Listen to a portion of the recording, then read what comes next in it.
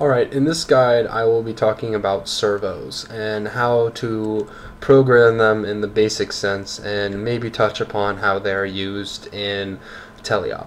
So the first thing with servos, like any other thing like motors, is that when you get a new robot you go to motors and sensor setup, and in this case I just have a servo controller and that's it, and it's in port 1 and I just named them 1 and 2, and they're standard servos. Standard servos have a range, and I believe, if I'm right, it's 0 to 255, I believe.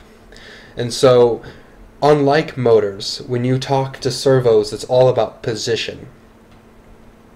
Like motors is all about the speed, and they rotate. It's not the same way. Like, you would not program a servo like we do motors and do servo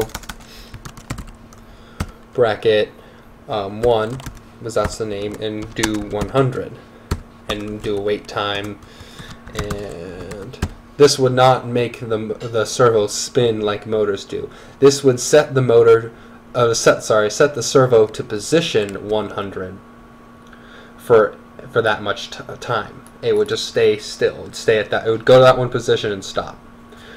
Continuous servos that were showed on there, they do also do positioning, but they can rotate continuously. There are tricks to make them rotate, to make servos rotate, and I guess I can talk about that quickly. Is that if you wanted to make a servo move like one position for 1 second, like constantly move one position for a whole second, you would do servo, oops, sorry, I'm bolded for some reason. Servo 1, starting at position 0. And then you would do, starting at position, you do servo 1 is equal to servo 1 plus 1. So what that does, I believe that should run.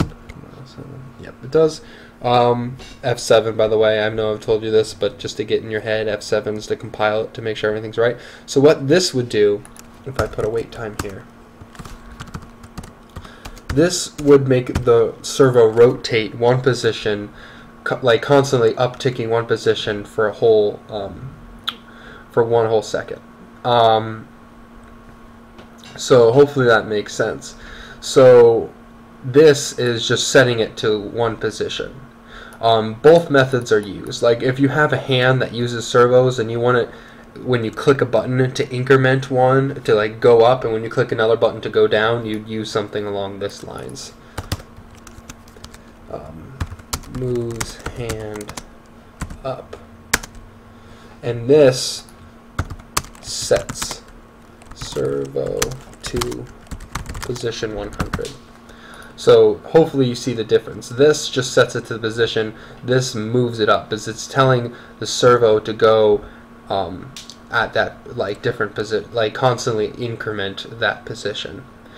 When you first, I guess, when you first get a robot, like once you get the platform type all ready, you want to, I'm gonna comment this code out, because currently I'm connected to our old ARM, and there are 2 servos that are connected together, so I don't want them to run against each other. And for that exact reason, you have to kind of initialize, is probably the best word I can think of. Basically, to get this up, it's a debug window, so you go to debugger windows and do external servos. And so what this does right here is this tells us what the target position is, what the position of the one servo is at. So if I were to click this, the servo is actually moving right now. The servo 1 is moving right now. So you can get a sense of like where the positions are. So if I were to go all the way to 0 or all the way to, I think it should be 255, yep, to 255, these are the positions that you can use. Let's say if I were to run this code, I haven't tested this, so bear with me if this doesn't work. I believe if I were to run this code, and I would start it at 0.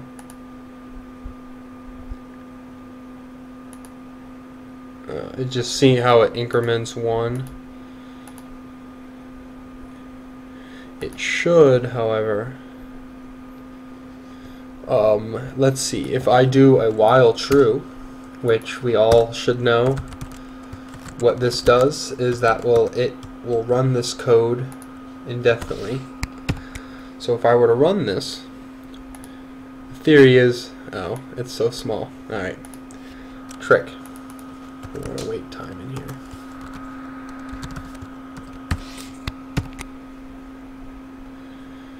So we want to start it at 0 so we can see this moving. Start.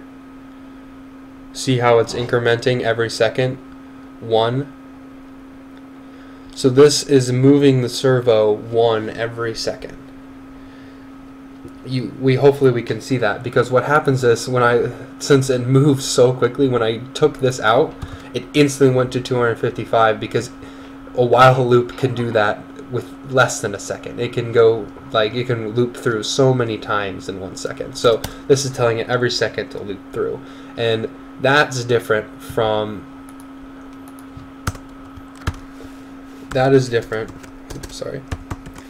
from this, which, like I said before, if I were to run this, it should set it to 100, in which it just did. So hopefully this can help you get used to servos and how to use them, and one of the key things is that debugger window, the external servos,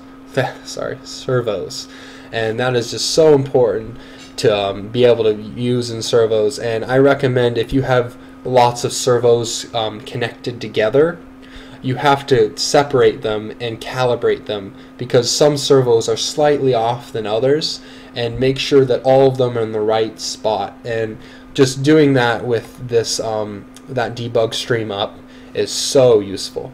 So feel free again to mess around with this code, and you don't even I believe you don't even need to be connected to any servos to do this in the debug stream. It should just increment them by themselves, so you can mess around with that at your own pace. Thank you.